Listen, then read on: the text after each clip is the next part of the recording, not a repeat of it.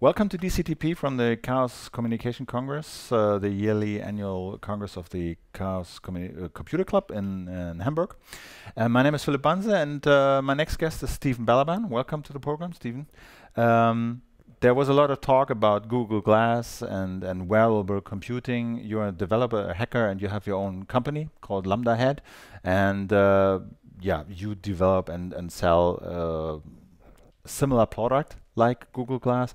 Just before we start about what we talk about what you did with Google Glass, just explain what Google Glass is and how it works and how it looks like for those who don't know. Yeah, so you know what Google Glass is a basically a wearable computer. Just put it on and then yeah, sure. It's a wearable computer that allows you to do things like take pictures. You can record video with it. You can you know, kind of send emails, dictate text messages, receive tweets. It's kind of a both a combination of a notification platform as well as a image and video recording device. The reality is that Google Glass runs Android, and at its core is basically an Android phone on your face. So you have an Android phone in your pocket, and the glass communicates with the Android phone. So Google Glass can communicate through Bluetooth and Wi-Fi to either an iPhone or an Android device, but it also basically you know, is its own Android device in itself. So Google Glass runs Android 4.0. It has a system on a chip. It's its own processor. It's got its own Wi-Fi chip. It's even got, you know, a graphics card and flash memory and all. But if you want to have internet access, you have to pair it with a smartphone. At the moment, to get internet access, you can either pair it with a smartphone, or Google Glass will connect directly to Wi-Fi. Ah, okay. Without your phone. So what do you see in the display area there? So you know. And what I see when I have Google Glass on is, like, you know, for example, I'll have a you know, a home screen, Take a picture of me. Yeah, sure. Here we go. There, I just took a picture of you. I just see you sitting there. When I click this button up here, you hear a little ding. Yeah. And now I can see a picture of you come up on the screen, which is what I'm looking at right now. And can you do it by voice control? You can say, "Okay, Glass, take a picture," and it'll take a picture. I think first you've got to basically enable it. It's actually having some issues right now in terms of it was just going through an update sequence because I hadn't turned it on until recently. But basically, you can also do voice commands. You can say things like, "Okay, Glass, take a picture. Okay, Glass, record a video." And that's the basic functionality of this device. How do I notice if you take a picture of me? So what you just saw there was that when I took the picture, you see how the screen lights up here? I don't know if that's visible. Yeah, I think it's if you look on this camera, you should be able to see here that screen is lit up. Yeah, that's the indication. If I hold this down again, now I'm recording a video. You should also see. I see it. You see the kind of a little bit of a bright light that's coming from the screen here. It should. I'm not sure how clear. I see a small display. Right, exactly. It changes. It's not a steady light. Yeah, right. It's not a red recording light. So, and then when it's no longer on anymore, that's basically when you know it's not recording. Ah, okay. But so that's basically the only notification that you have that the device is potentially recording. And can you switch it off? So by default, whenever it's recording, every piece of software that Google's written for the device, when it's recording, the screen is on full brightness. However, you can do things by rooting the device and working with the low-level power management API to turn the screen off while it's recording. So that's basically what I was doing with this device. I turned the screen off, and part of that was for battery power, to decrease the consumption of the battery so that I could record for longer. But the other part of that was basically just showing that, look, you can set this device up so that it's recording and nobody except for you knows about it. What are the privacy implications? Well, well, some people bring up the point, wow, this seems like somebody could wear this and really violate my privacy while I'm on the street. I think that there's two perspectives to that. One is there's the privacy implication for the people that I would be looking at on the street, but really the more important thing, I think, is the privacy implication for me, because it's actually violating my privacy a lot more than it's violating somebody else on the street's privacy. And I'll show you how that is. For example, when you go to a store to buy something and use a credit card, okay, if I'm wearing Google Glass and let's say somebody's executed some kind of exploit on my device and has set it up so that it records without my knowledge and the screen doesn't go on, what do? I take my credit card out, I look at my card, I swipe it, and guess what? I just took a picture of my credit card. I go to a bank ATM if it's recording video, I put in my PIN. Right, so I'm actually leaking a lot of information, whereas if you're just walking on the street, sure, it is definitely potentially, you could argue, a violation of your privacy, but I think one of the things to really worry about is, you really want to know when this is recording you if you're wearing the device. But don't you notice it wearing the device that it records? No, so you could potentially set it up where it is on, but in the background another process is running and is doing recording. So, and you looking through the display don't see that anything is recorded. So that's totally possible to set up, yes. Okay. And another thing is face recognition. Google said, well, it's obviously possible, but we don't do it. Yeah, so what Google said is they've changed their terms of service such that any what's called quote-unquote glassware, which is any piece of software that's for Google Glass using what's called their Mirror API, is not allowed to have facial recognition, and they wouldn't approve it to be installed on other people's Glass devices, which is basically the same thing as Apple. If Apple was to say, okay, we're not going to allow this in the App Store.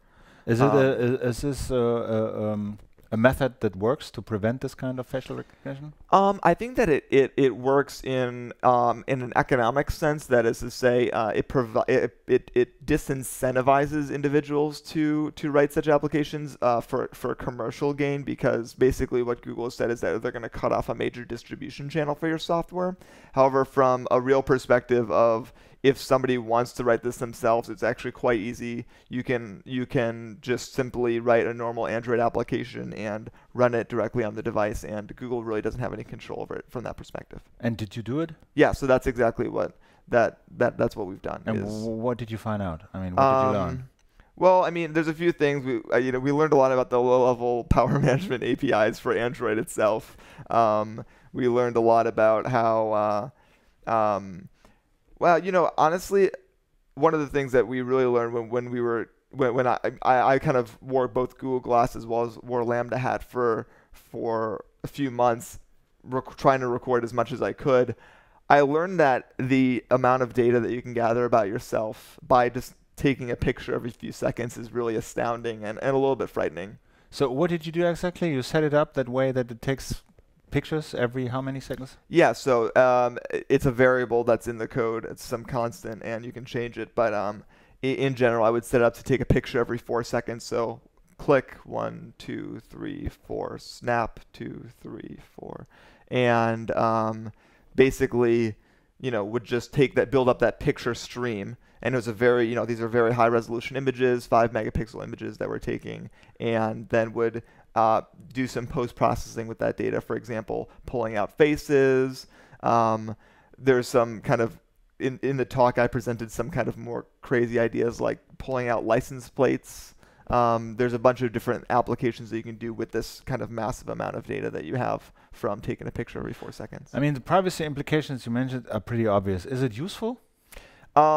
So one of the useful things that we're still building, but you can imagine being really useful, would be basically a search for your life. So you'd like to search, show me a list of the people that I met between December 25th and December 30th in Hamburg, Germany.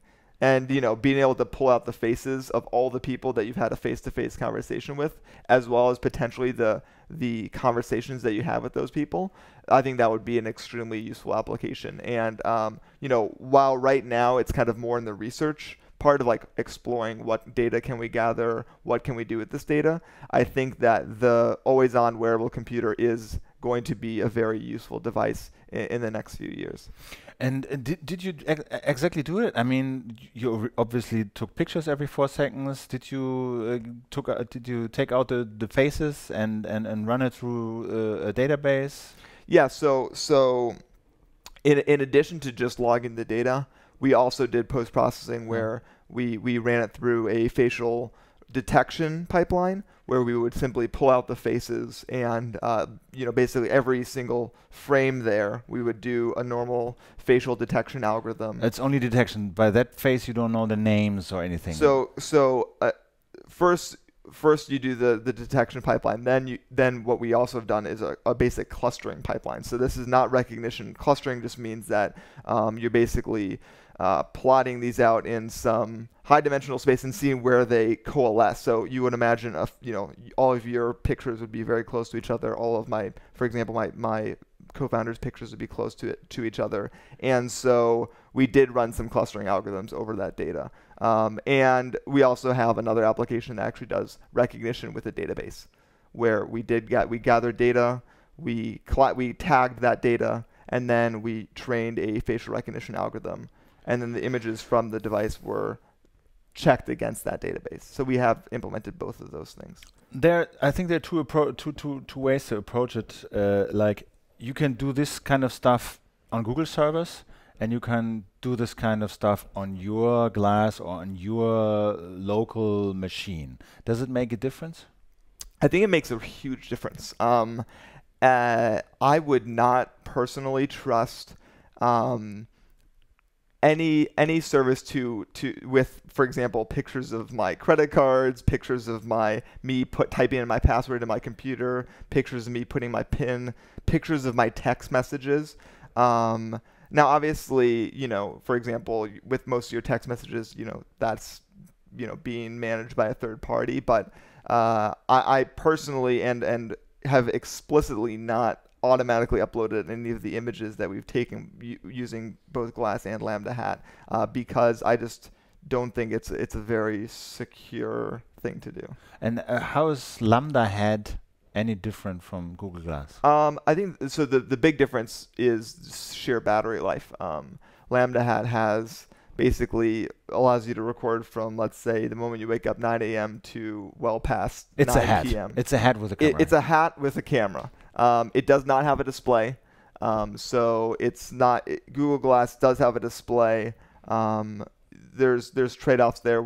I personally, when I wore Google Glass, when I first got it for a month straight, I found myself using it for two things: recording pictures and telling the time. And taking pictures and video and telling the time are the two use cases. Only one of those requires a screen, and I already use my cell phone to tell the time. So basically, we cut off the display and drastically increased the battery. And more and more wearables will come to market. Yes. Like this, more and more, and there's no way around it. What do you see coming? Where is it going? Yeah, I think that you're going to start to see a lot more what I refer to as always-on devices. So whether that's Lambda Hat, which is an always-on video recorder. Let's be clear here. Google Glass, as it's designed, is not an always-on device.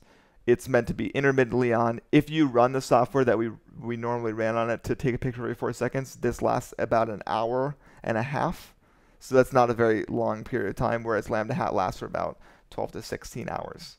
Mm-hmm. So basically an entire But Lambda Hat stores the photos where? Locally? Locally on Lambda Hat. It's a full-blown Android computer. And it's meant to stay there, or It's meant to stay there and on your local machine. Okay. So either that's where it's meant to be analyzed by you locally, not uploaded to Google or Facebook necessarily, and maybe only the things that you want to to upload. What do you think? How should we deal with this massive amount of data that is collected by these wearable devices? I think that we should just be very cognizant that we're collecting the data, that this data contains sensitive information, that it is useful, and I mean, I think we're going towards a world where you're going to be recording a lot more about yourself. You're going to be able to do some really amazing things, whether that's facial recognition or remembering basically every conversation that you've ever had, and like 5 years later, we'll be able to look back to now and say, wow, I remember having this conversation. And so there's some really useful things, but we just have to be careful about where we put that data. And do you think it will be possible to store it all locally and control everything, or is it just the way it goes that we all upload to the cloud and Google and Facebook control everything? So I think that Google and Facebook would like to have you think that only they're capable of managing and processing your data, but the reality is that with kind of with some of these new things, like for example general purpose GPU computing, you have a lot of processing power even on your normal laptop computer if you bring in kind of GPUs to help out with the CPU, and not to mention your phone itself is actually quite a powerful computer, and so I really do think that things are going to become more local, in addition to the fact that if you just graph hard drive cost per gigabyte, it's this exponentially declining number. So I really do think that we're going to start seeing more distributed data as well as processing. And do you think this will calm down those privacy activists that say, well, we don't want to get recorded all the time, and no, it's stored locally and it's always my data and it stays on my computer and I run the facial recognition algorithms, it's not Google, it's not Facebook, it's me. Do you think it'll make any difference? I think that it does make a difference. Now, I think that it's a little bit hard to stop this kind of inevitable forward march of technology, and in the same way that back in the late 1800s and early 1900s, we saw the rise of instant cameras, and there was a lot of kind of controversy about the privacy implications of being able to capture a photo at all. And we survived, and we kind of moved on, and the world didn't come to an end. So will it satisfy them? I don't know. Maybe some people.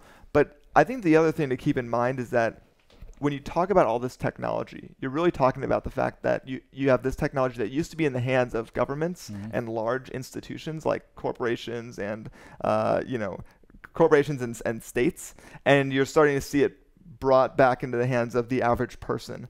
And I think that in some ways it's actually very empowering for the average person. And I think, in which way? In which way? I mean, one thing you mentioned for yourself, you're recording your day. You can easily remember people who you talk to and the conversations. You can get them at hand. You had what else? Where is the empowerment? Well, so I think that one of the big things, and so a lot of the people who have been working in the wearable computing space for a while, for example, Steve Mann, he coined a term called surveillance. And surveillance is the idea that instead of surveillance, which is basically an authority or a power managing a CCTV or a facial recognition system or a license plate reader, surveillance is everybody recording things, and kind of a more radical transparency, and bringing those technologies down to the individual level, and allowing the individual to enforce transparency and enforce basically making both states and corporations responsible for their actions. So I mean, I think it's empowering in that respect. Okay, Stephen, thanks very much for coming. Yeah. Do you have a YouTube channel?